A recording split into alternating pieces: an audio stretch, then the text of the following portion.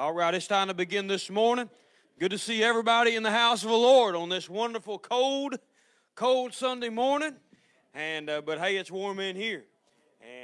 So we're just happy to see each and every one. Those that are watching live, thank you so much as well. Just get in and let God bless you.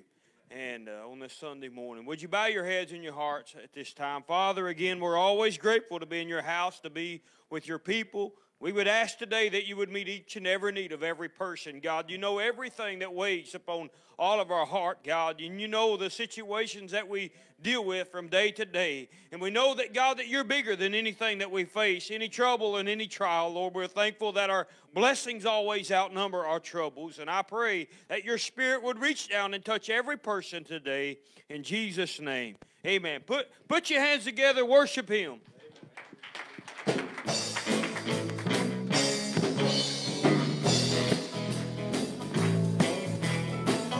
Well, now Jesus is gone away to prepare for me a place. He has built for me a home beyond the sky. And I'll be ready for that day when my soul shall fly away to that mansion waiting over on the other side. Amen.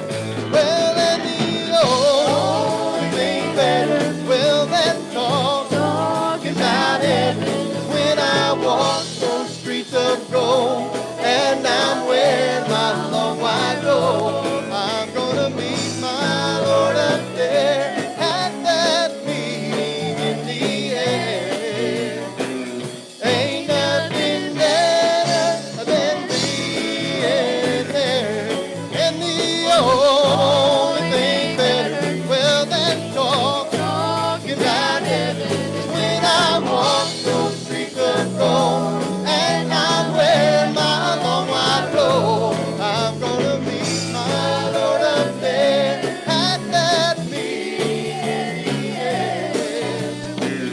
Ain't nothing better than being there. Hey, picture this morning. Heaven's gates, they're made of pearl. Ain't nothing like it in this world. Those foundations, they are made of precious stone. Well, and finally on that day, I'll see my Savior face to face. I'm gonna lift my head, shout around that road. Well, and the only thing better, well, than talking about heaven is when I walk those streets of gold and I'm wearing my long white robe. I'm gonna meet my Lord up there at that meeting in the air. Ain't nothing better than being there. Well, get on the gospel ship.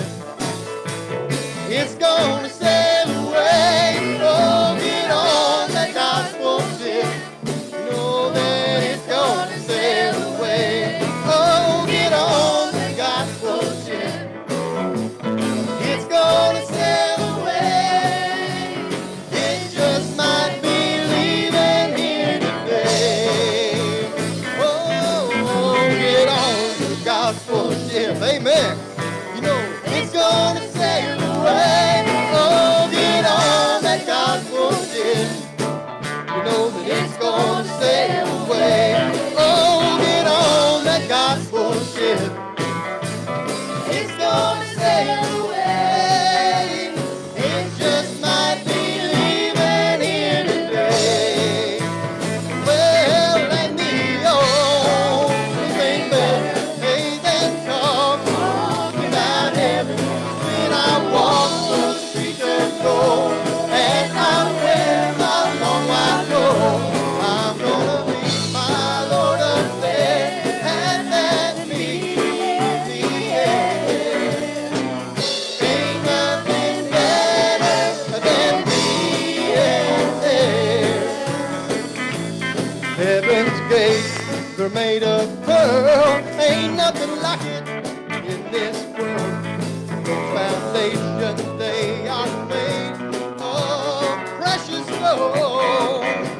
Well, and finally on that day, to see my Savior face to face, I'm gonna lift my head and shout around the floor. Well, let me go, baby. Well, let's talk about it. 'Cause when I walk those streets of gold and I wear my long white robe, I'm gonna meet my Lord up there at the end.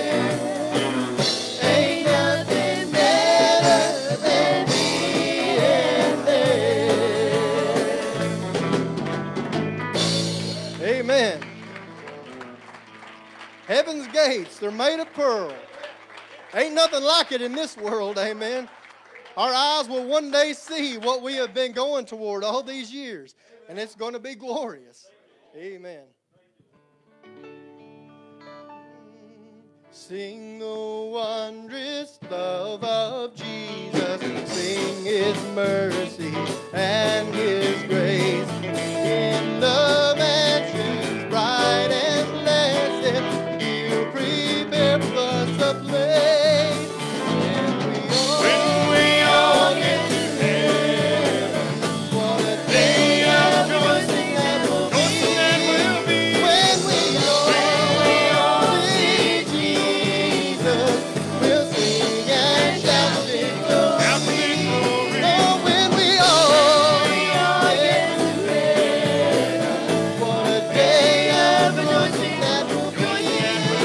When we all see Jesus, we'll sing and we'll shout victory. While we walk the pilgrim pathway, clouds will overspread the sky. But when traveling days are over, not a shout, not a sigh. When we all get to heaven, what a day of rejoicing that will be. When we all see Jesus, we'll sing and shout victory. Onward to the prize before us, soon His beauty will behold. Soon those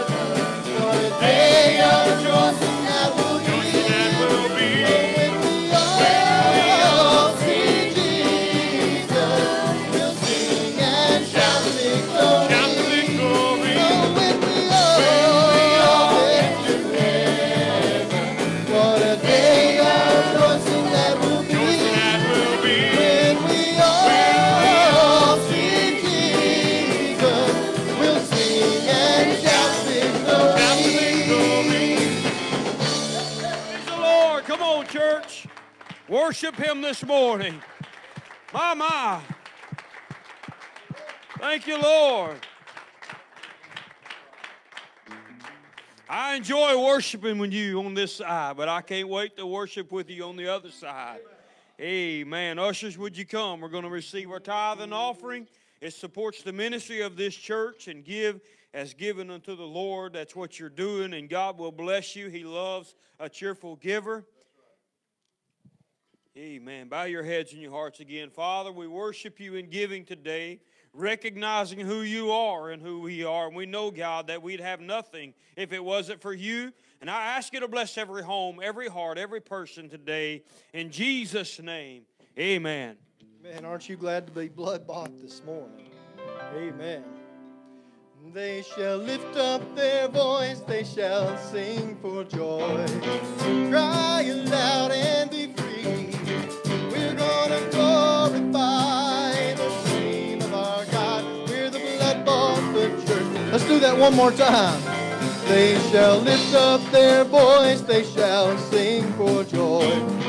Cry aloud and be free. We're gonna glorify the name of our God. We're the blood-bought, the church, the redeemed. Oh, and we are in that army of the Lord. We've been washed in His blood, and we are going, for there is nothing that can stop this mighty moving force. With a shout of praise, a two-edged sword. Every stronghold of bondage must get beneath my feet. Every prisoner held captive must be free. For your deliverance has come from the power of the Son. We're the blood-bought, the church, the redeemed. They shall lift up their voice, sing for joy. Cry aloud and be free. We're gonna glorify the name of our God. We're the blood-bought, the church, the redeemed. And we are in that army of the Lord. We've been washed in His blood, and we are going forth. There is nothing that can stop this mighty moving force. With a shout of praise, a two-edged sword. Every stronghold of bondage must get beneath my feet. Every prisoner held captive must be free. For your deliverance has come through the power of the Son. We're the blood-bought, the church, the redeemed. And we are in that army of the Lord. We've been washed in His blood, and we are going forth. There is nothing that can stop this mighty moving force. With a shout of praise, a two-edged sword. Every stronghold of bondage must get beneath my feet. Every prisoner held captive must be free. For your deliverance has come through the power of the Son. We're the blood-bought, the church, the redeemed. They shall lift up their voice, they shall sing for joy. Cry aloud and be free. Amen. Gonna glorify the name of our God. We're the blood. Let's do it again. They shall lift up their voice. They shall lift up their voice. They shall sing for joy. Cry aloud and be free. We're gonna glorify the name of our God. We're the blood. One more time. They shall lift up their voice. They shall lift up their voice, they shall sing for joy. Amen. Cry aloud and be free.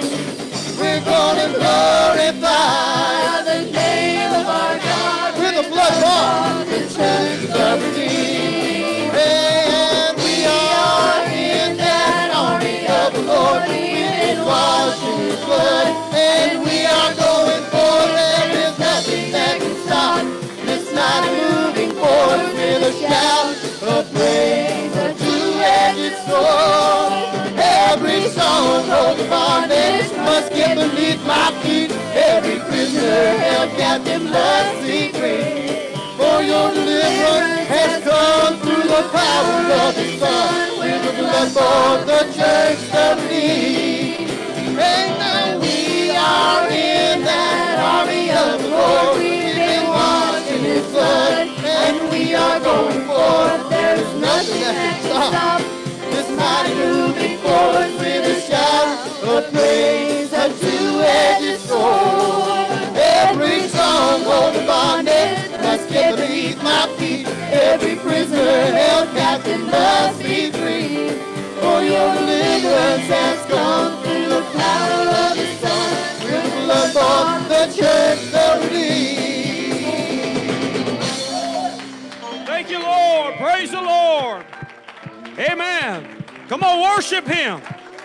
Worship Him. Hey, you know what? In the midst of a pandemic, this song should have been the theme song of the church. I don't know why we're shutting down.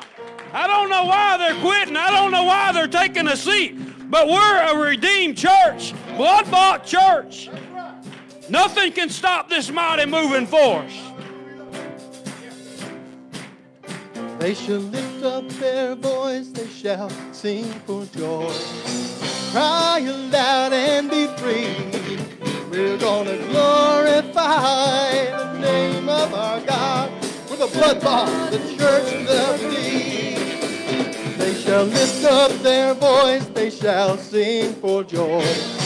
Cry aloud and be free. We're gonna glorify the name of our God. With a blood bought. One more time. They shall lift up. They shall lift up their voice, they shall sing for joy. Cry aloud and be free.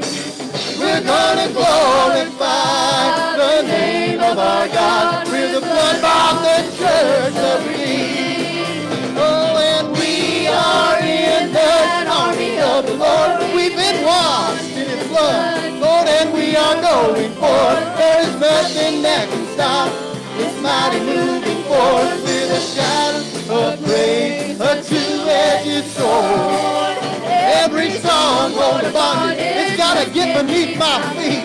Every prisoner held captive must be free.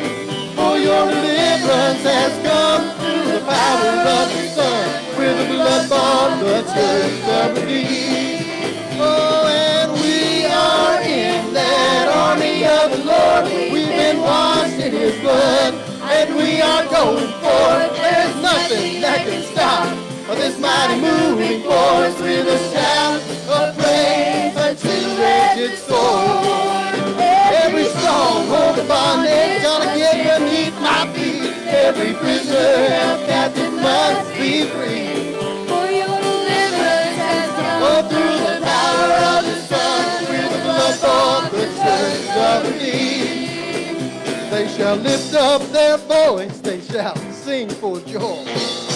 Cry aloud and be free. We're gonna glorify the name of our God. One more time this morning. They shall lift up. They shall lift up their voice. They shall sing for joy.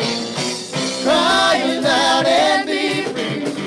We're gonna glorify the name of our God. With the blood of the church of redeemed. Oh, and we are in that army of the Lord. We've been washed in His blood, and we are going forth. There is nothing that can stop this mighty moving force with a shout of praise, a two-edged sword. Every stronghold of bondage gotta get beneath my feet. Every prisoner held captive must be free. For your deliverance has come through the power of the Son. With the blood bought the church of redeemed.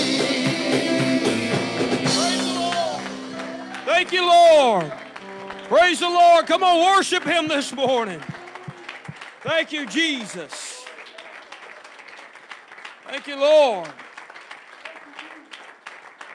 Hey, we're in the presence of the Lord.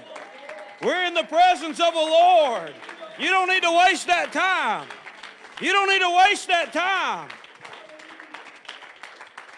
About 2,000 years ago, a little over, There was a man that found himself. He was sitting on the side of the road. When he figured out that he was in the presence of the Lord, he cried out, Jesus, thou son of David, will you have mercy upon me? Jesus, thou son of David, will you have mercy upon me? My God. And he cried. He didn't let nothing. He said, I want my sight back. Hey, if you need a miracle, you need something from the Lord, hey, you just need, when you're in the presence of the Lord, tell Him what you need. Tell Him what you need. Thank you, Lord. You can be seated at this time. Again, we thank you so much for being here. My, it's just always good to be in God's house. We want to say, especially, we want to make our announcements. February the 19th at 6:30, the ladies' dinner and devotion. Been asked to bring your favorite Italian dish, whatever that may be. And again, I'll go ahead and reiterate, that does not include garlic bread. So bring your favorite Italian dish. All right. Also, of course, you know the weather. Everybody's probably watched the weather, seen the weather. We got 2 big rounds supposed to be headed our way this week. And due to that, we're going to dismiss tonight's service. Lord willing, we're planning on doing a panel so you can watch live. And but keep that in mind. And if you know of somebody that's not on Facebook, if you could pick up a phone and call them, it would be helpful. Be grateful. We try to do what we can. The best thing that you can do is look on the Facebook page, and you will see there and of announcements for services and things of that. Don't even know about Wednesdays. Too early to tell. But if it goes the way they're saying, we probably will not be here Wednesday. We're not for sure. But keep that in mind, and we hope that everybody continues to stay safe and stay warm. It's going to be cold, and so we want to just remind you of that. Also, let's see here. Of course, Sunday morning at 10 o'clock, if we're not able to be here the rest of the week, we'll be here, Lord willing, 10 o'clock Sunday morning, ready to worship the Lord. All right. Sister Becky, would you come?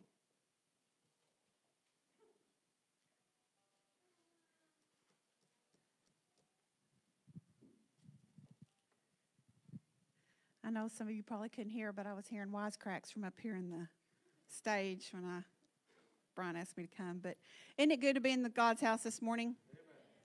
It's cold outside, and I hate cold weather. But I'm looking forward to one good snow. I guess we're going to get 2, but then I'll be ready for spring and summer. But Lord's good to us, isn't He? Don't matter what we go through this morning or what we're facing, we win. If you're in Christ, we win.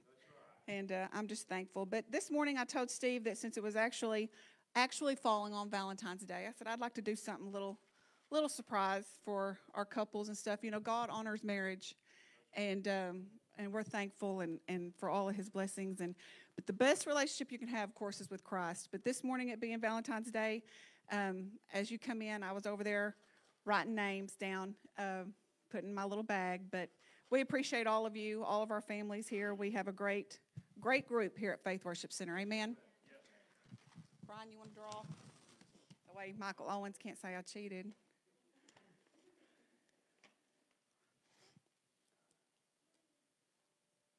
James and Nita Mashburn.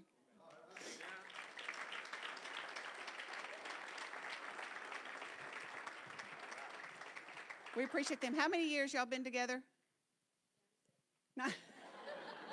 97 years. That's a record. We appreciate James and Anita. Thank you all very much. Yes. Amen. Amen. All right. That's a long time. That's a long time. So anyway, Brother Jeff, would you come?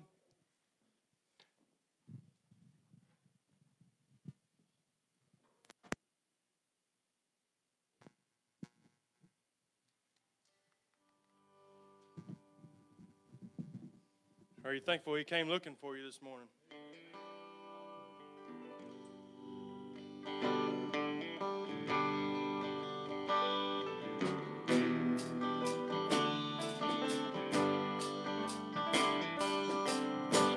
One night while on life's raging sea, it looked as if I would suffer defeat. As the blackness of night closed off the light, my heart sank with fear. And my desperate cry, it rang out with pride, and all I could see was no hope inside. With faith all gone, well, I met the one who came looking for me. He came looking for me. He came looking for me. He made a way when there was no way that I could see. When I drifted far, but Jesus was near. He rescued my soul and calmed all my fears. Now I'm safe from all harm, since I met the one who came looking for me. Now Satan, he had already, he picked out my grave. Moved forward to put me away. Now I drifted so far, would anyone care that I'd soon be lost? Well, I knew my destruction was a matter of time, but Jesus appeared, said this one is mine. I'm saved from all harm. As he walked through the storm, he came looking for me. He came looking for me. He came looking for me. He made a way when there was no way that I could see. When I drifted far, but Jesus was near. He rescued my soul and he calmed all my fears. Now I'm safe from all harm, since I met the one who came looking for me. He came looking for me. That's you too. He came looking for me. Well, and he made a way when there was no way that I could see. Well, when I drifted far, my Jesus was near, and he rescued my soul and he calmed all my fears. Now I'm saved from all harm, since I met the one who came looking for me.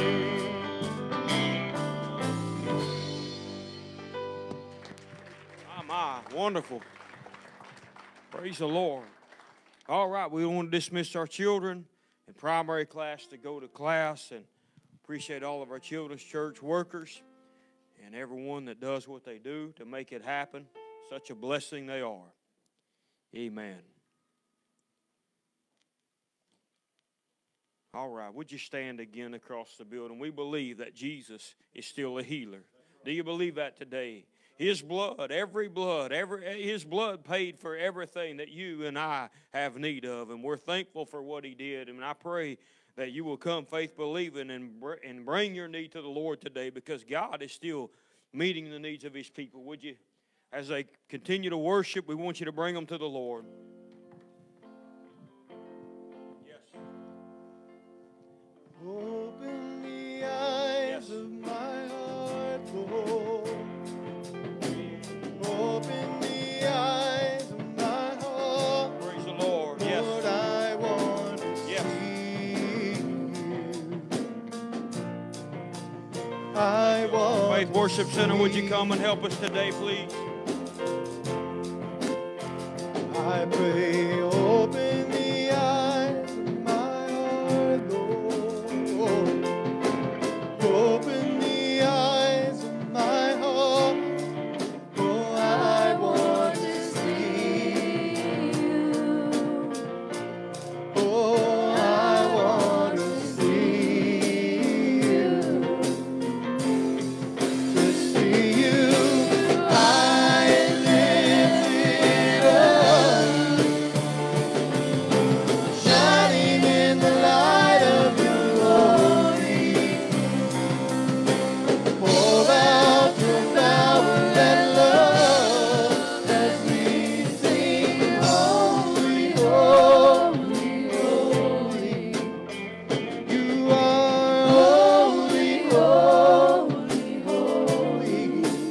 Lord, you're so holy, holy, holy.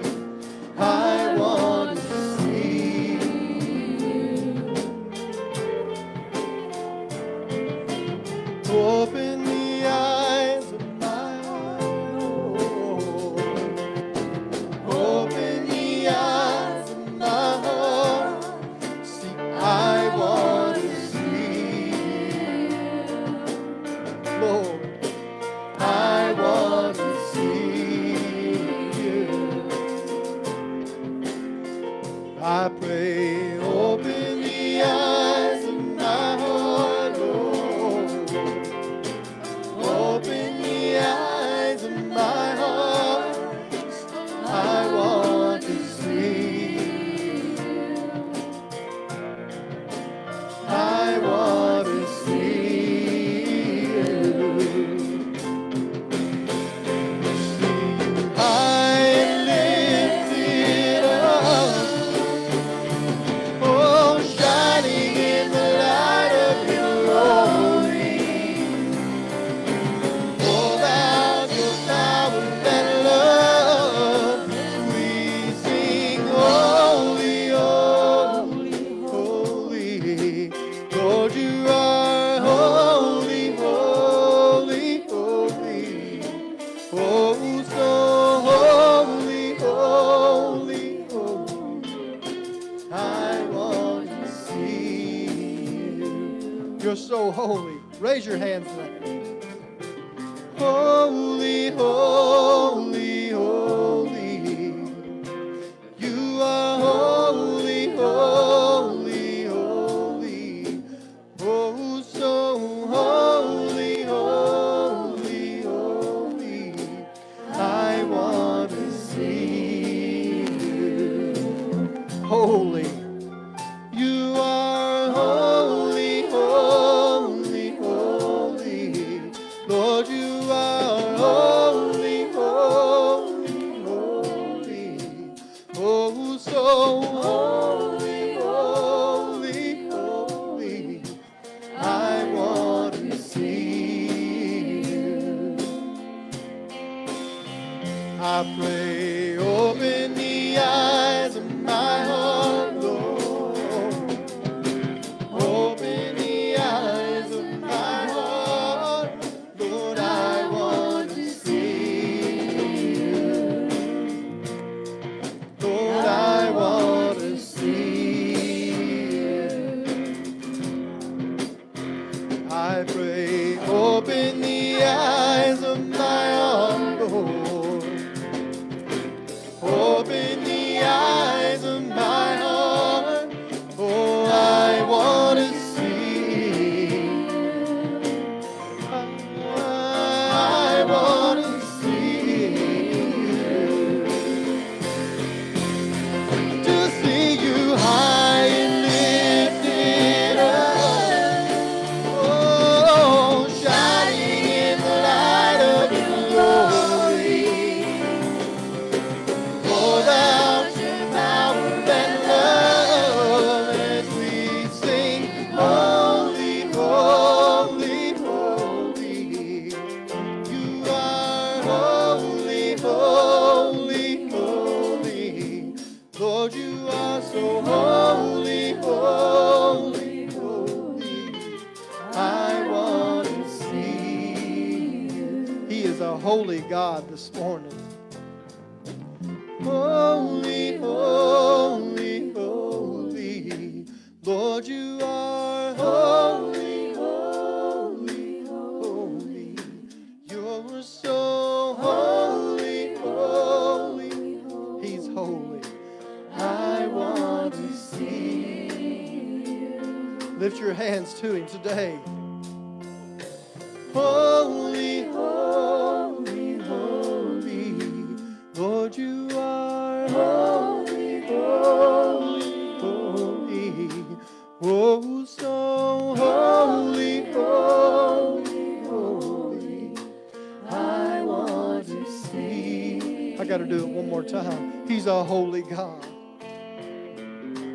Holy, holy, holy. Lord, you are are holy, holy, holy. So holy, holy, holy. I want to see you. Oh, you are holy, holy, holy. So holy, holy, holy. Oh, so holy, holy, holy. I want to see. One more time. One more time. Oh, so holy, holy, holy. You are holy, holy, holy. Oh, so holy, holy, holy. Thank you, God. I want to see you. Praise the Lord. There's a good anointing in here this morning. Amen. I appreciate the presence of the Lord. It's always good to be in God's presence. It's nothing like the presence of the Lord. Amen. Thank you, praise and worship team. Didn't they do a phenomenal job this morning leading us in praise and worship? Come on, let them know you appreciate them today. Amen. We're very thankful for them. Very thankful for their contribution to the service. We want to say thank you so much to everybody that's here today. The service with us. I know it's cold outside and we've got some weather coming, but God bless you so very much for coming to the house of the Lord. Being in God's house is better than sitting at home this morning. Amen. And so we're glad that you're here today. I see most of you caught my announcement on Facebook this morning, because I had all kinds of different smart aleck comments about not parking anything but a Ford. And Brother Mike said, I was going to ask you to park mine because it's a Buick. And I said, well, I would have done that. He said, what's GM? I said, yeah, but it's like the Christian don't let his light shine. It's kind of hiding under the Buick name, so. But hey, we're glad that you're here today. It's just good to be in the house of the Lord. I do want to announce also, Pastor Brian, I was going to announce, but I want to announce again in regards, last Sunday night we took up our building fund offering, and then we started out with this remodel just right after the first of the year, or before the turn of the year, of $55,000 on our remodel, and our building fund offerings that we've taken, all of that applies. Last month we had an offering of $4,200. This month we had another offering of $4,000. Praise the Lord for that. And so we're now from the 55 down to 38,000, and we're planning on reaching that total before the end of the year. And so we want you to get involved. Sell your car, whatever you got to do, and get. No, I'm just kidding. But we want you to get involved and just do. If we all do what the Lord asks us to do, it's not going to be a problem. Amen. And so again, thank you so much for giving to the work of the Lord. Will you go with me this morning to Ephesians chapter 1? I won't be before you a long time. I am being respectful of the weather and of the time and trying to watch that also. But Ephesians in chapter number 1 is where I'll take my text at today. We'll start in verse number 1. I guess I don't know what I wrote down for you back there, but we'll start in verse number 1 and read from there. And the Bible says, Paul, an apostle of Jesus Christ, by the will of God, to the saints which are at Ephesus, and to the faithful in Christ Jesus, grace be to you and peace from God our Father and from the Lord Jesus Christ. Blessed be the God and Father of our Lord Jesus Christ, who has blessed us with all spiritual blessings in heavenly places in Christ, according as He has chosen us in Him before the foundation of the world, that we should be holy and without blame before Him in love, having predestinated us unto the adoption of children by Jesus Christ to Himself, according to the good pleasure of His will, to the praise of the glory of His grace, wherein He has made us accepted, amen, in the Beloved, in whom we have redemption through His blood, the forgiveness of sins according to the riches of His grace, wherein He has abounded toward us in all wisdom and prudence, having made known unto us the mystery of His will, according to His good pleasure, which He has purposed in Himself, that in the dispensation of the fullness of times He might gather together in one all things in Christ, both which are in heaven and which are on earth, even in Him, in whom we have obtained an inheritance, being predestinated according to the purpose of Him who works all things after the counsel of His own will, that we should be to the praise of His glory, and first trusted in Christ, in whom you also trusted after that you had heard the word of truth, the gospel of your salvation, in whom also after you believed, you were sealed with the Holy Spirit of promise, which is the earnest of our inheritance unto the redemption of the purchased possession unto the praise of His glory. Will you back up to verse 13? And the Bible says, Ephesians 1 and 13, in whom you also trusted, after that you heard the word of truth, the gospel of your salvation, in whom also after that you believed, you were sealed with that Holy Spirit of promise. You were sealed with the Holy Spirit of promise. I'm not near going to be able to cover what I'd like, but I want to minister to you for just a moment on this thought, being sealed by the Holy Spirit. That sounds good.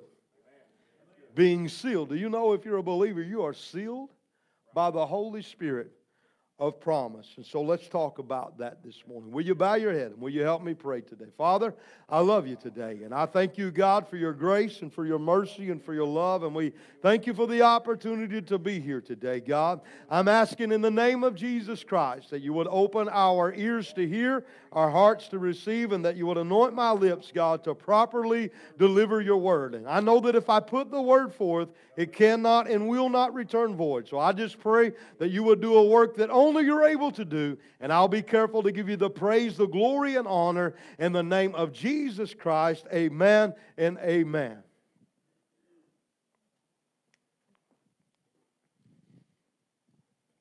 Now this morning, I was looking forward to preaching this morning, tonight also, but this morning I'm going to try to slow down, do a little teaching. I want to give you something that you can take home with you that would help you in your relationship with the Lord. And so I hope that you learn. I hope that you are encouraged. I hope, anything that we can say that's going to give you a more of assurance about your relationship with Christ and about your name being written down in the Lamb's Book of Life. Well, that's good news. Amen. And so I hope that I can do that this morning. Last week, and I'll not re-preach it, but I do want to recall, last week we looked at the two judgments of sin. Now there are more judgments. There's a judgment of nations. There's a judgment of Israel. There are more judgments in the Bible. But we looked at the two judgments of sin. Sin is what has separated us from God. So let me tell you, whether you understand the other judgments or you look into them, or if that's an interest to you to study them, the thing that you need to be concerned of more than anything else in regards to judgment is the judgment of my sin.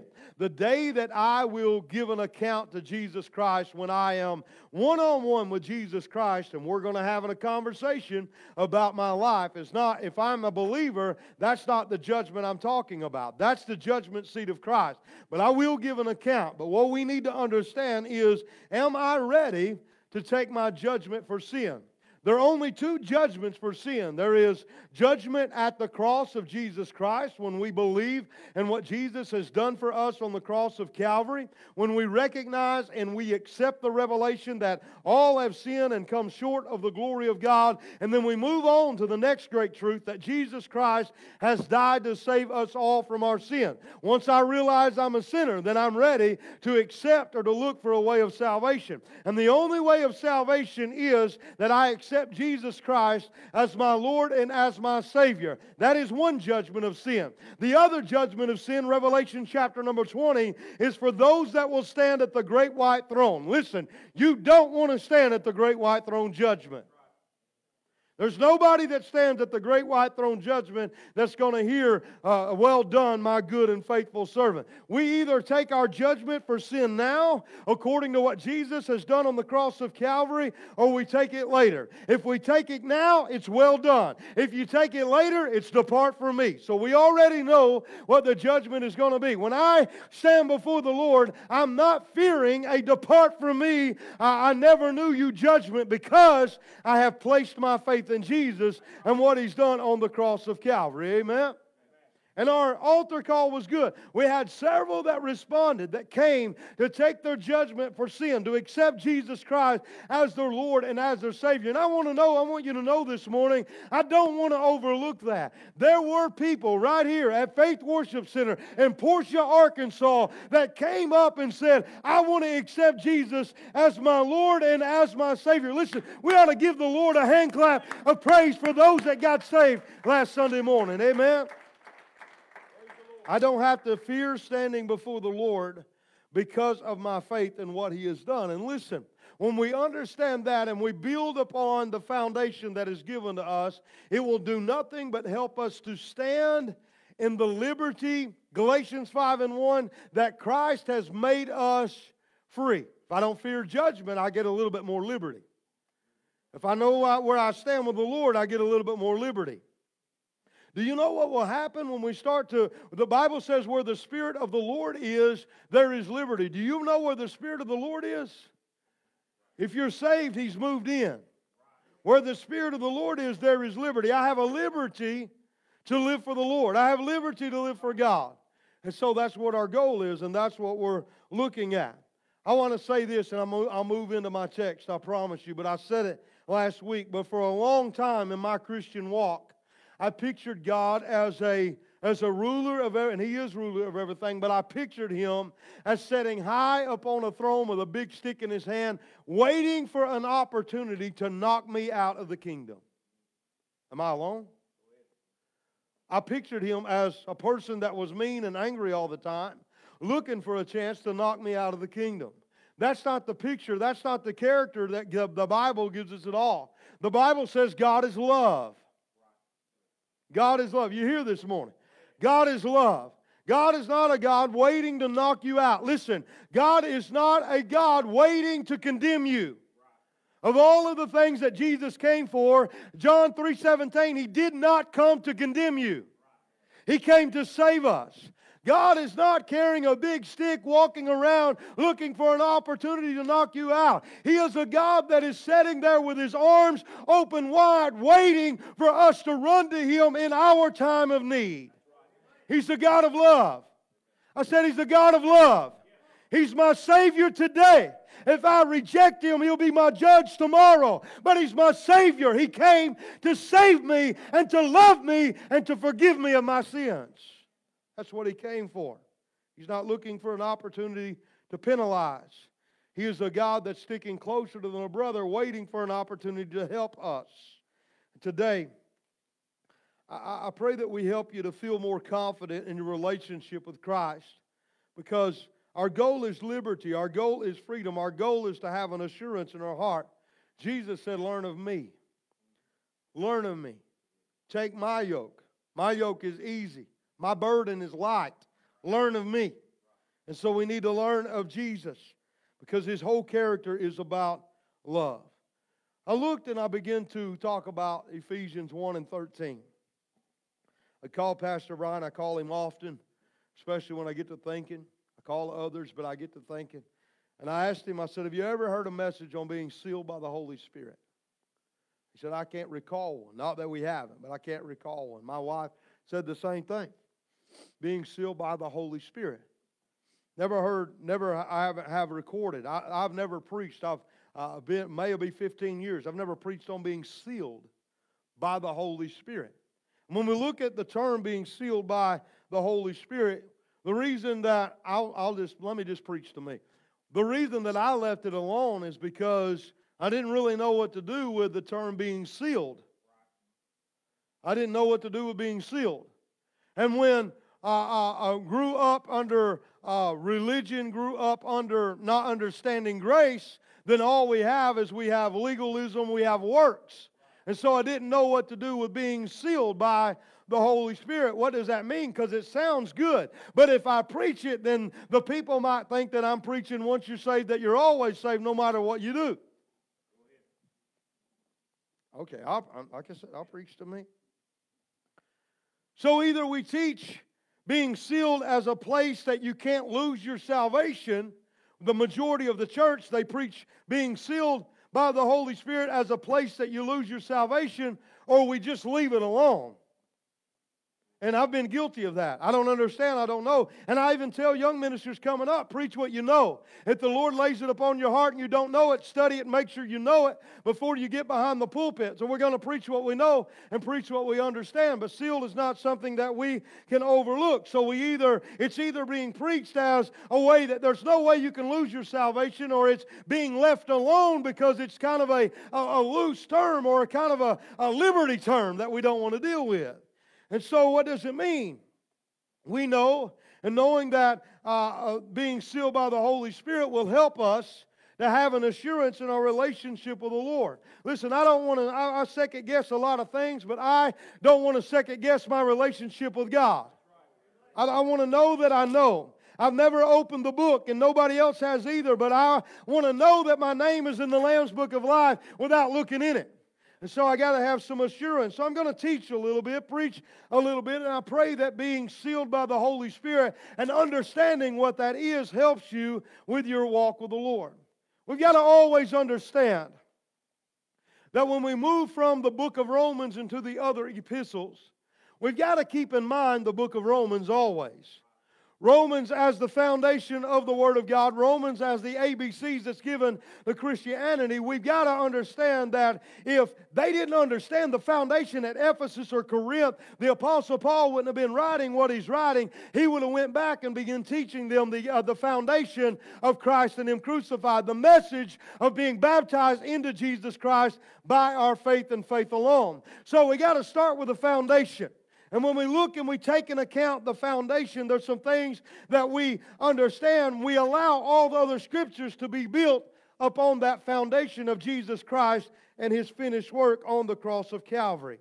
Being sealed by the Holy Spirit is one of those crucial teachings that is only properly understood and taught if we understand the foundation of being baptized into Jesus Christ by our faith in what Jesus has done for us on the cross of Calvary. Now I want to take you back for just a moment. I know I'm slowing down. We're kind of froze up this morning, but I want to take you back for just a moment to foundation, to Romans 4. I want to back up to Romans 4. We bounce off Romans 6 a lot. I can't leave it alone. But I want to back you up to Romans chapter number 4 for just a moment. I'm not going to apologize for foundation because, you know what? All week long, if you're like me, our flesh continues to war against our spirit, and our flesh tries to resort back to works and law and what I do. That's why it's so important when we come to the house of the Lord that we have the foundation of faith presented and reinforced to us. Because if we're not careful with that foundation of faith and grace not being reinforced, then we will. Look, I don't think we realize how easy it is to resort back to works. You know why it is the first question that pops up in our mind when something's going wrong or we don't have a prayer answered? The first thing we do is say, well, what am I doing wrong? Because our flesh is trying to resort back to works and law. So we got to have that foundation of faith and grace to being reinforced in us continually. Romans chapter number 4, justification is given to us. So look, I know a lot of us has heard it, but there's someone here this morning that's probably never heard it. Justification is given to us in two different parts. Justification is a legal term given over us according to our faith in what Jesus has done for us on the cross of Calvary. Now watch this, two different parts. There's part number 1, which is my standing. Justification, sanctification can't be separated because justification and sanctification both has two parts and they're the same. First of all, watch this. Justification is my standing before the Lord the moment that I placed my faith in Jesus. It simply means this. It's the verdict over my life. Heaven's courtroom can only be satisfied in regards to your case and my individual case when we place our faith in Jesus and what He did on the cross of Calvary. It is in heaven's courtroom that you are declared guilty or not guilty for anything and everything that you have ever done. And I want you to know this morning, I don't care who you are. I don't care where you've been. I don't care what you've done. Anybody and everybody can be free and declared not guilty from anything and everything that you've ever done.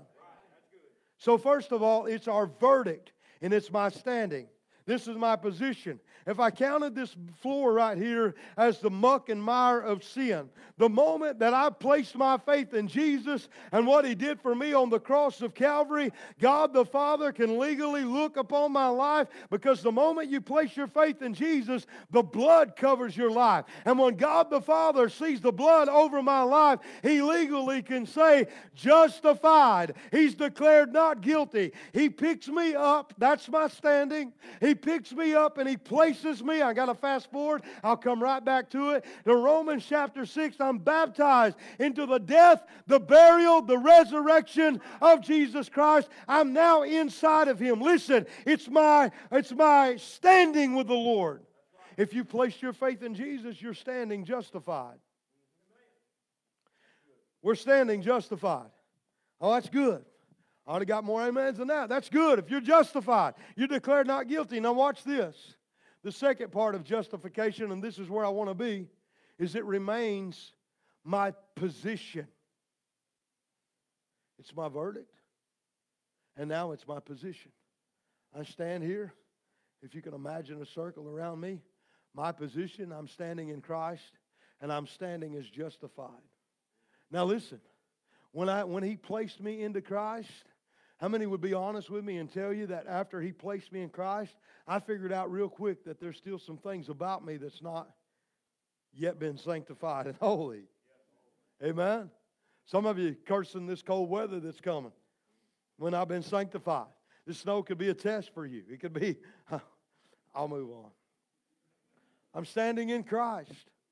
He placed me in Christ according to my faith in Jesus, and now I stand here in a position of remaining justified. Listen, I said remaining justified as long as my faith remains in Jesus and what He did on the cross of Calvary. Now let me bring out two different things, and I'll teach this just a little bit more. Romans chapter number 4, verses 1 through 5 tells us this. What shall we say then that Abraham our father, as pertaining to the flesh, has found? Can I tell you this morning that Abraham found a great find? He found a great find.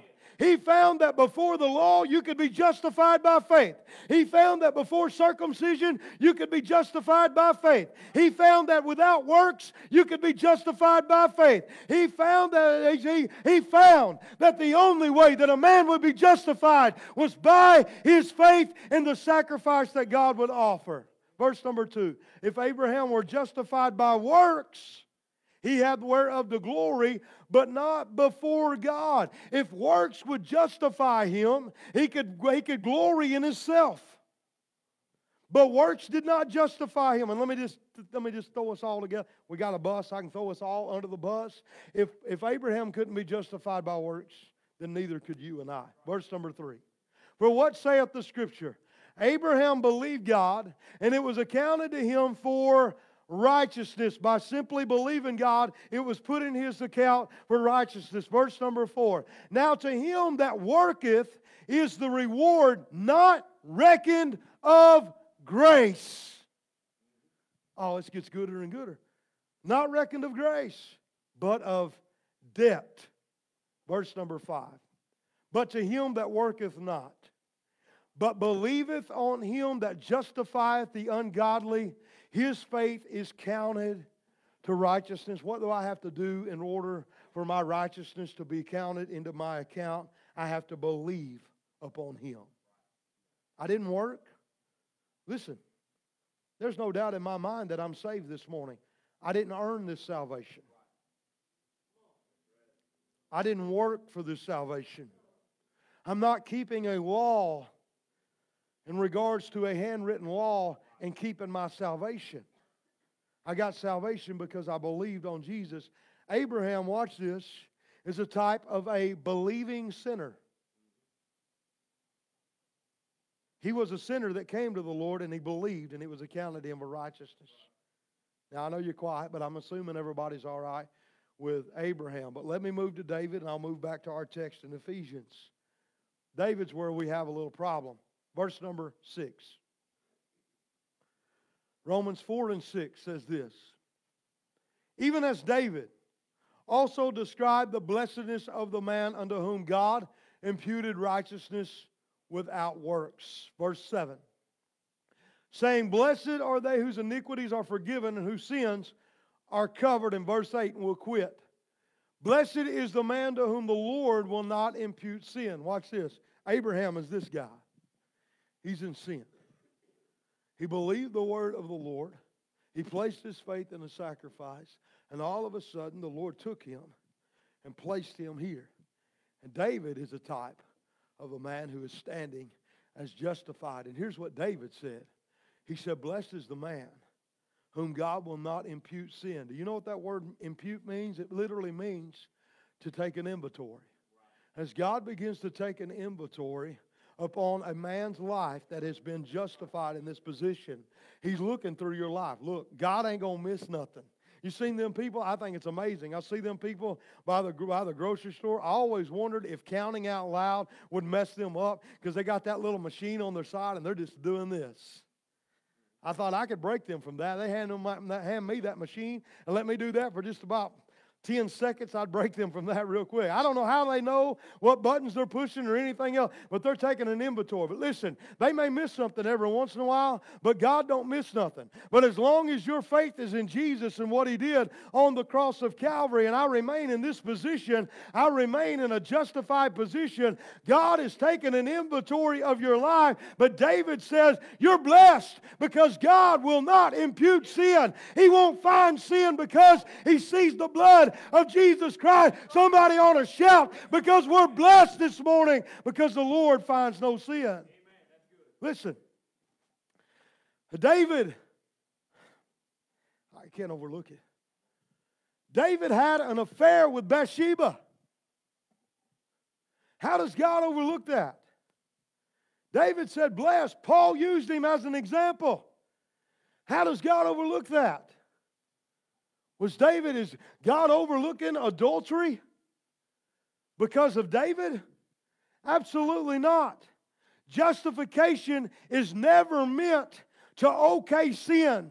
Justification, properly taught, is meant to show you the power of God's love and the power of the blood of Jesus on your life. Well, you're saying God's all right with adultery. No, I'm not. What I'm saying is if we look at the actions of David, David went extreme. David said after he had an affair, bring me Uriah. He got him drunk.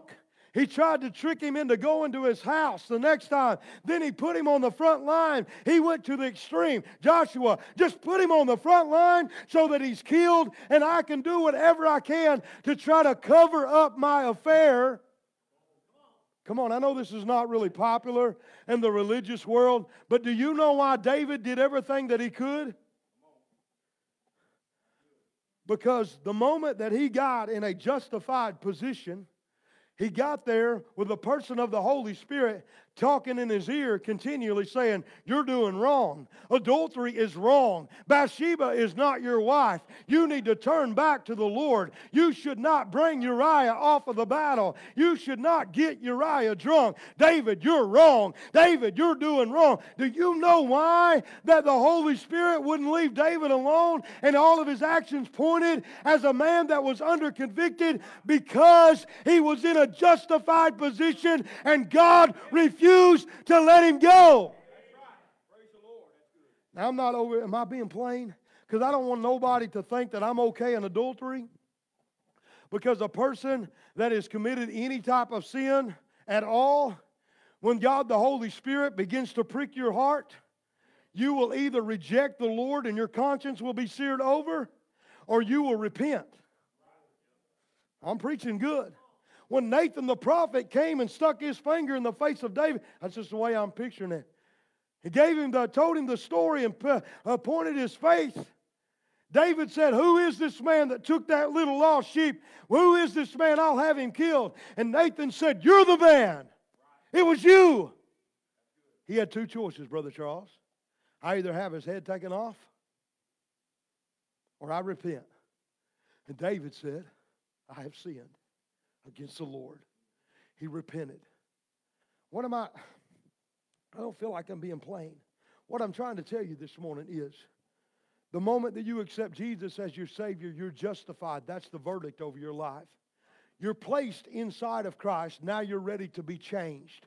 You don't need to be ready to be changed if there's not anything to change. Nobody walked in here this morning perfect. Everybody in here has got things in their life that needs to be changed. And the only way that God the Holy Spirit can deal with that is to place you in a position where you can be changed. And that position where you can be changed and I can be changed is a justified position. I hadn't done a good job. He took an inventory. I'm not okay in adultery. But I'm trying to see, we look at sins bigger than the other sins. Do you understand that if God loved, Tristan, He loved David too much to just hatch him out of the kingdom. He kept dealing with his heart and dealing with his life. And for the Lord to hatch us out for one reason, He'd have to hatch you out for a wrong thought that you had this morning or yesterday. Now we're responding. Because nobody want to put their thoughts up on the screen this morning. He would have to hatch us out for anything. What I come to tell you this morning is, yes, you're saved. We got a not guilty verdict upon our life. But we've not been made perfect. But thank God we're in a position that we are being changed. You see, justification is not meant to, okay, sin, grace. Look, you don't get saved and just go back out into sin and be all right with it. You might have got saved, I'll say that. I just don't know what you got saved from. That's not the born-again experience of the Bible. But if you're born again, the evidence of you being born again is that you are little by little by little being changed. We're being changed. We're being altered. We're being transformed. We're becoming witnesses unto God. And the only way that the Lord can do that is to put us in a place that we can be changed. All right? I got to move on. Now, I'm in a justified position. And now being in a justified position, Paul goes on to teach that we are sealed by the power of the Holy Spirit. The first mention of being sealed is 2 Corinthians chapter number, I haven't wrote it down, but it's 2 Corinthians, whatever I give you there. We see 2 Corinthians chapter number 1, verse number 22. Who hath also sealed us and given us the earnest of the Spirit in our hearts. When he said He sealed us, this literally means that He stamped us, a type of ownership. Stamped us with a type of ownership and preserved us. The word sealed means to stamp and to preserve us. That ought to make somebody happy this morning that I've been stamped ownership and now I'm owned by the Lord. Listen, I once was a servant unto sin, but now I can yield my members as instruments of righteousness because I am a servant unto God. Praise the Lord. Anybody remember the story, Hosea and Gomer? Hosea and Gomer. Hosea was a man that had a wife by the name of Gomer. Gomer had decided to leave his family. He left his family and went out into sin. She became a harlot. She was a harlot and found herself as a slave on an auction block. Brother Gary preached a message, Love on the Auction Block, one time. And what we see is Gomer was on an auction block. When a slave would normally bring 30 pieces of silver, and when they went to bid on Gomer, nobody would bid on her. She was worthless. She was used up. She was no good for anybody. They brought her all the way down to the half price of a slave, 15 pieces of silver. And back in the back of a congregation, Hosea lifted his hands up and said, I'll buy her back. She was used up and worthless, but she brought 15 pieces of silver, and Hosea took her home and said, "You are mine. You will live here, and you will dwell in my house." Listen, as a sinner, we was used up. We was worthless. We was no good to nobody. But God lifted His hand and said, "I'll take them," and took you back home and said, "You will dwell in my house." Listen, He placed us in Him. We're in Him. He sealed us. He sealed us. Oh, I could go to the hedge. There's a hedge that is around about me. It says, "No trespassing to the devil," and it's stamped owned by God. Now, Ephesians chapter number 1. I'll get to my text. Ephesians chapter number 1. Verse number 3. I'll just be brief. But in verse number 3, he says this: "Blessed be the God and Father of our Lord Jesus Christ, who has blessed us with all spiritual blessings in heavenly places in Christ." Do you know, and Jesus would said, what benefit of a man that had gained the world and lose his soul? Do you know there's people out here consumed? And I know we got to make a living, and I know that we need money. But we should not be more consumed with the things of this world than we are the things of God. He says here, spiritual blessings. When we look at spiritual blessings, do you know that that is blessings that money can't buy? It's blessings that you can't, that this world cannot give. We've had this conversation. I know I've had this conversation with my dad over and over. If Dad could have, he'd have given us a ranch in Texas. But you know what? He gave us something that's more valuable than a ranch in Texas. He led us to Jesus Christ. When we look at spiritual blessings, when we're blessed with all spiritual blessings, these are things that money cannot buy, and they are beyond the riches of this world. In verse number 4, he says, "According as He has chosen us in Him before the foundation of the world, that we should be holy and without blame before God in love." It speaks indirectly of us individually, but more directly of the plan that God has for us. Do you know that God's plan for you and everybody is to be with Him and to dwell with Him forever? For the Lord is not willing that any would perish, but that all would come to repentance. He chose you for righteousness. He chose you for holiness, and He chose you to be in relationship with Him for eternity. We've been chosen before the foundation of the world. That is the plan for us. In verse number 5, "Having predestinated us into the adoption of children by Jesus Christ to Himself, according to the good pleasure of His will." Listen, I know there's some teaching that says some is predestinated to go to heaven, some is predestinated to go to hell. That's not in the Bible nowhere at all. That's contradictory to the character of God. What he's talking about is the plan. Again, can't separate the man from the plan. God predestined His, before the foundation of the world, plan for you and me was to be in relationship with Him. That plan was predestined. He didn't plan on anybody dying and going to a devil's hell. Never in His plan. His plan was for us to dwell with Him for eternity. In verse number 6, "To the praise of the glory of His grace, wherein He has made us accepted in the Beloved." I go back to the foundation. Do you know?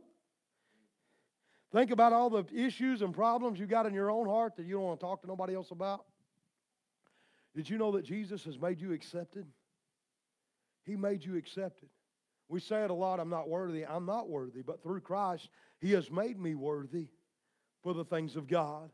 Jesus has made you accepted. How did He make you accepted? He took you from the muck and mire and placed you here in a position covered by His blood that we are now accepted into the body of Christ.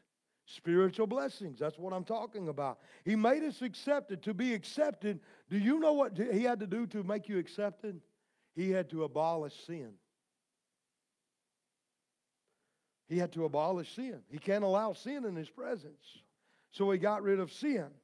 Verse number 7, "In whom we have redemption through His blood, the forgiveness of sins according to the riches of His grace." Verse number 7, jam-packed, it stands alone. First of all, we redeemed. Redeem means to buy back. He had to buy us back by His blood. We owed a sin debt we couldn't pay, but He redeemed us back. How did He do it? He redeemed us by His blood. Do you know that if your faith is in Christ, you've not only been redeemed, you've been forgiven of all of your sin, past, present, and future. As long as you keep your faith in Jesus and what He's did on the cross of Calvary, we've been forgiven of all of our sin. And here's what I want you to know. The last part of verse number 7, according to the riches of His grace.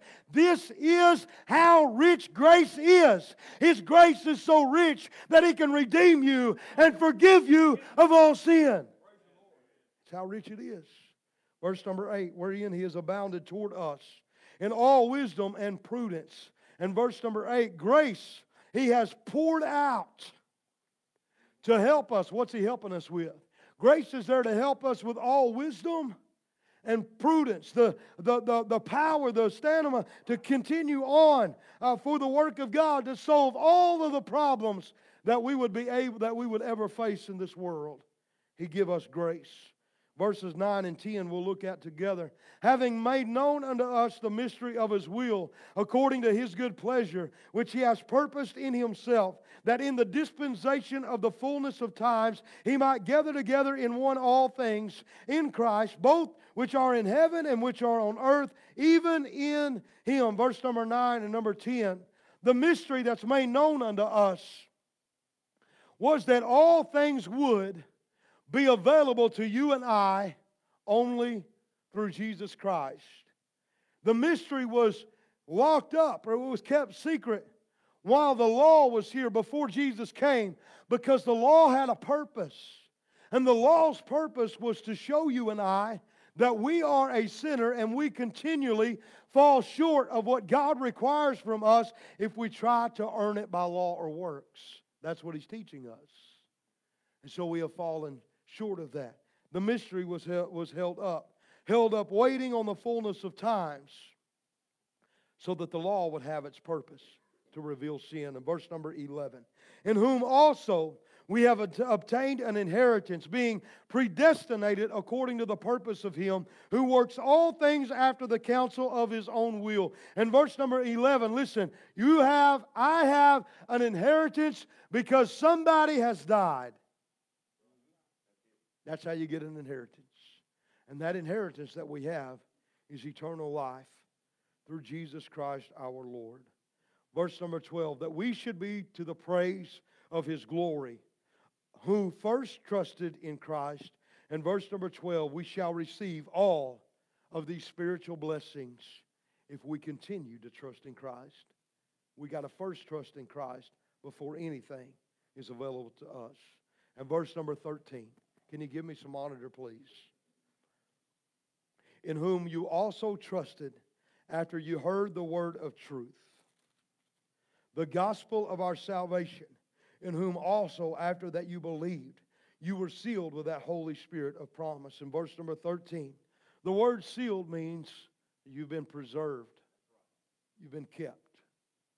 As a believer, I'm preserved and I'm kept.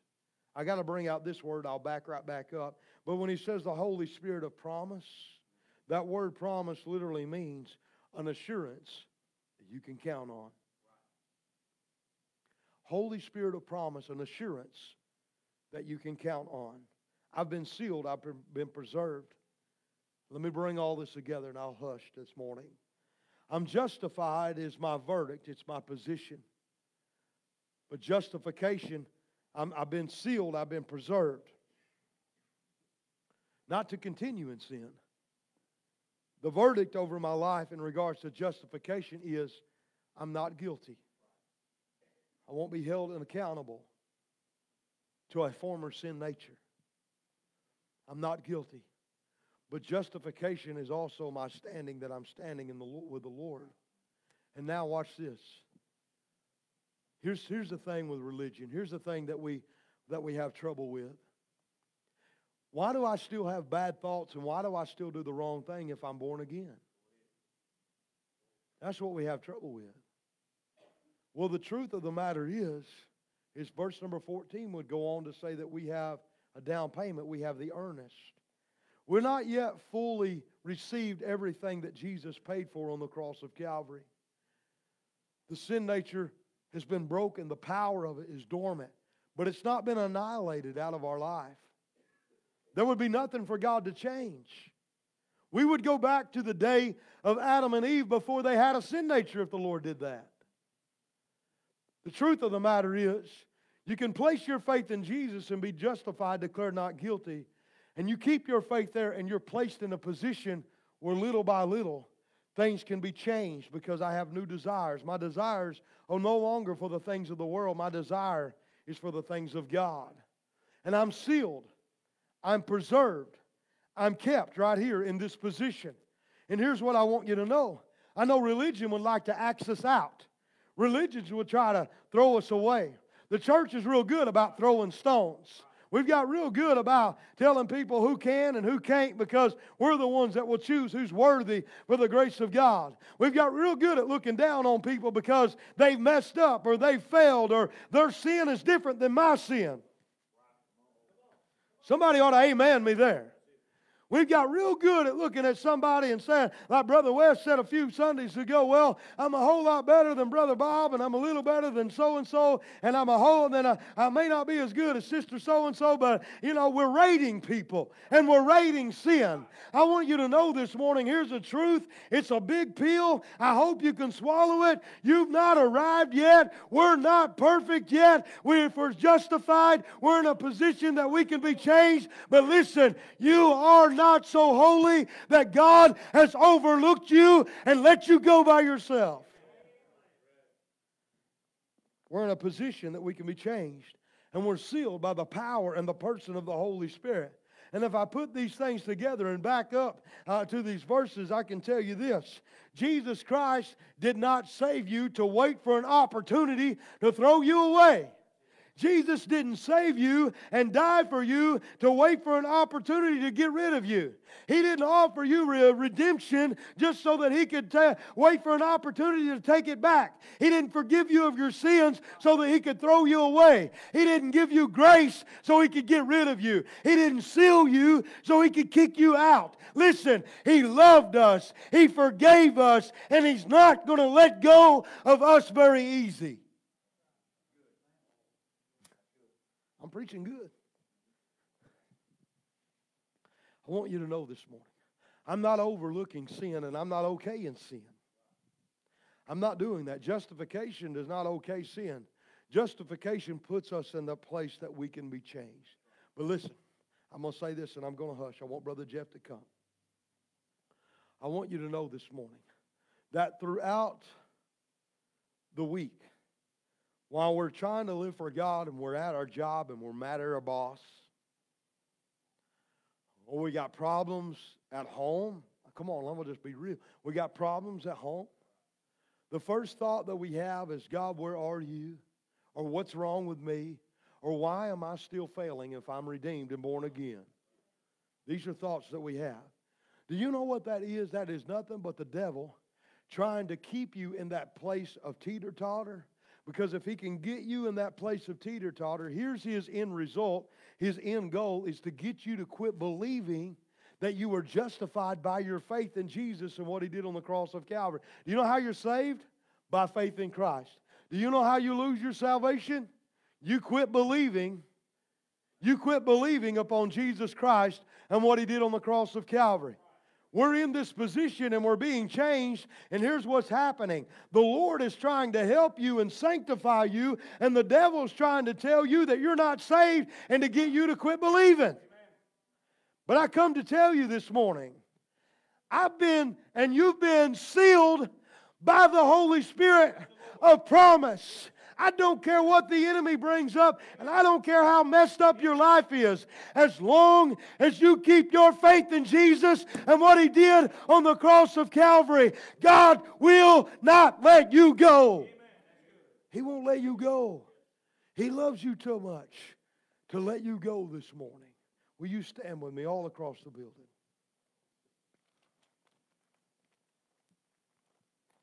Father, I love you this morning. I'm thankful, God, for your grace and for your mercy and for your love. I'm thankful this morning that I'm sealed by the power, by the person of the Holy Spirit. I'm thankful, God, for that assurance of the promise. Lord, because you're a man that has never lied, God. You can't fault on your promise today. Lord, we're in the flesh and we're in the midst of this battle, this warring that's going on in my heart. Lord, I feel your love, and God, we feel your presence. But the devil doing everything he can to tell me I'm not worthy, I'll never be able to live up to holiness, and that I'm not even saved. But Lord, we also know that your word says that he is a liar. God, I'm just here this morning to tell somebody, God, though we've got problems and though we've got issues, we've been put in a place of justification wherewith we can be changed. Lord, let us believe your report and not believe the report of the devil. And let us be patient and allow you to change us and to alter us and to have that assurance in our life. I thank you, God, that we're sealed by the power of the Holy Spirit. And I thank you, Lord, by simple faith in Jesus and what he did on the cross of Calvary, God, we can remain in that position of being changed. I want to ask you this morning with your head bowed and your eyes still closed. I don't feel I preached it like I wanted to preach it, but I just pray that the Lord does something in somebody's heart, in somebody's life. One of the worst enemies of the church is religion. And religion tells us, you got to do, you got to do, you got to do, you got to do. When the Bible in relationship says, if you'll just believe upon me, if you'll just believe, the Holy Spirit will begin to work out your own salvation little by little. He'll begin to work things out in your life. If you keep believing, God will keep working. And it's all accomplished by simple faith in Jesus and what he did for us on the cross of Calvary. This morning, still a little unsure about my altar call. I want to do this. Before we open the altars up, and I'm going to open them up for everybody, I just want to ask you this morning, if you're here this morning, you say, I've never had that assurance of a guilty verdict, of a not guilty verdict being over my life. I don't know where I stand with the Lord. I don't know if I am declared not guilty or not. I'm not going to point you out this morning, but I want to ask you because I want to pray for you. If you're here and you say, I'm just not sure, would you slip your hand up and put it right back down real quickly? I'm not going to tarry long. Thank you, God, for that hand.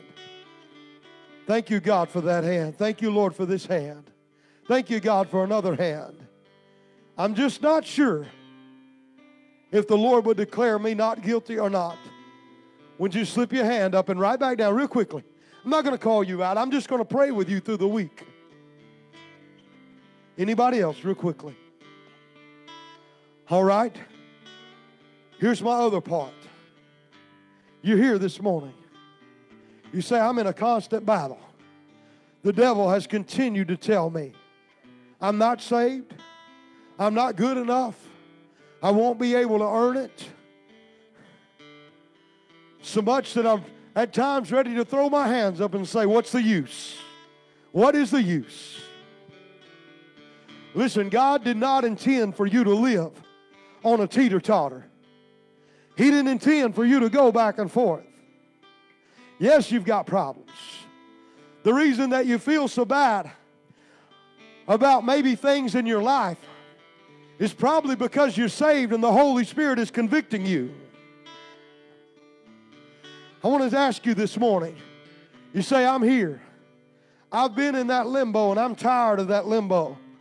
Would you just slip your hand up and right back down? Thank you, God, for that hand. Thank you, Lord, for these hands. Thank you, God, for these hands. Anybody else? Your hands is a sign of faith. You ought to slip your hand up if it's for you. Anybody else, to slip your hand up and right back down. Thank you, God. All right, here's what I want to do. I've had several hands that go up all across the building. I'm not going to point nobody out. I'm going to ask these pastors to help me to pray for people this morning. But if you slip your hand up for either to be justified or you say, I need a little help, I want you to come this morning. Find yourself a place to pray. Others ought to come also because it's a good time to pray. And let's just join together. Let's find ourselves a place to pray. We're going to gather around. We're going to begin to pray for you. Ask the Lord to help you and to strengthen you in your walk with the Lord. Come on, you just wants to come. There's several coming already. And let's talk to the Lord this morning. God, help me to live for you. Help me, Jesus, to be what you need me to be. Come on, would you come? Come on, it's a good time to pray. Even if you didn't raise your hand, it's a good time to pray or to find somebody and pray with them this morning. We have young people up here. We have adults. We've got plenty of people to pray with this morning. Would you find yourself somebody to pray with them today? Help us, Lord. Help us, Jesus, to be assured of our relationship with you today. I stood in the courtroom. Hallelujah. Judge turned my way. It looks like you're guilty. Now what do you say? I spoke up, Your Honor. I have no defense. Oh, but that's when mercy walked in. Oh, and mercy walked in and pleaded my case. Called to the stand. Oh, was God saving grace? What was presented?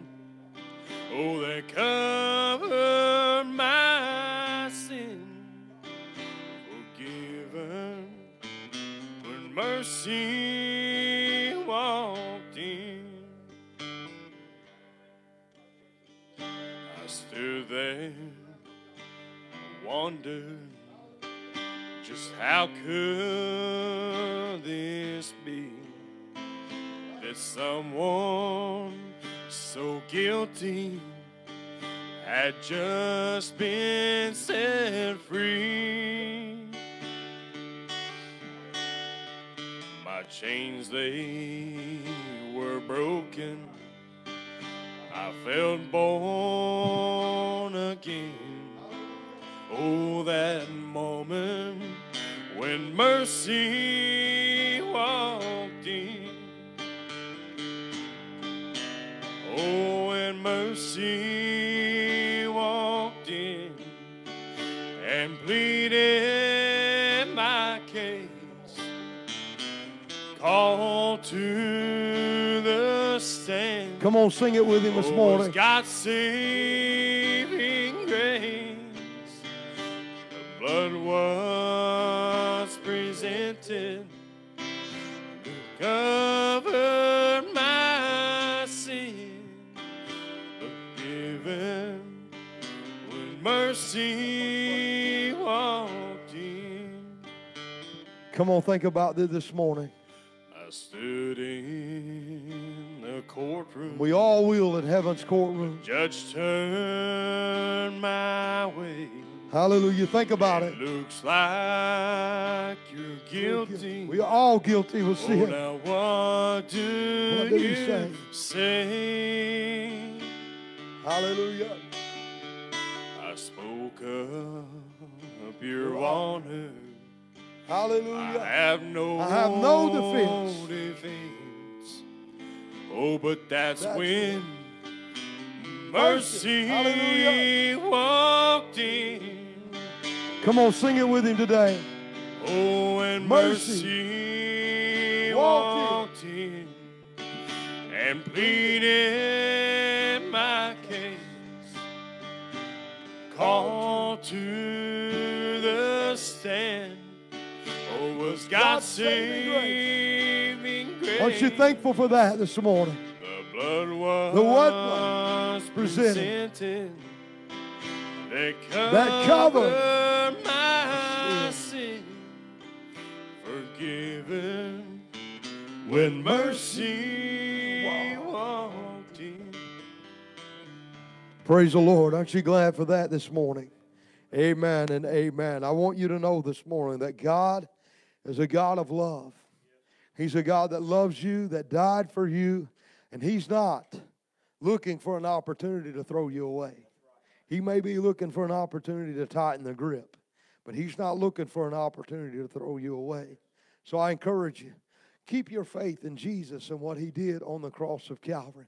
As long as we keep believing, we're still sealed by the Holy Spirit. We're not, I'm going to say it bad in English probably, we're not unsealed unless we keep believing. And so keep believing and trusting in the Lord and what He's done for you on the cross of Calvary. Amen. We want you to be safe. Again, no service this evening because of the weather. If these men are able to come to the house, then we're going to do a panel at 5 o'clock on the Faith Worship Center page. Just try to encourage people, and I want to encourage you to, if you get on there, to share it also. We have people all the time. My mom told me of somebody last night that she run into and said, hey, we've been watching your service. And so use that as an opportunity to encourage somebody or something. And so thank you so much for all that you do, and please stay tuned for an announcement in regards to the Wednesday night service also. God bless you. We love you. We hope you have a great week, and we hope to see you back here at the next time that we are able to come together. Amen? Amen. Will you bow your head this morning? Brother Seth, would you pray and dismiss the service?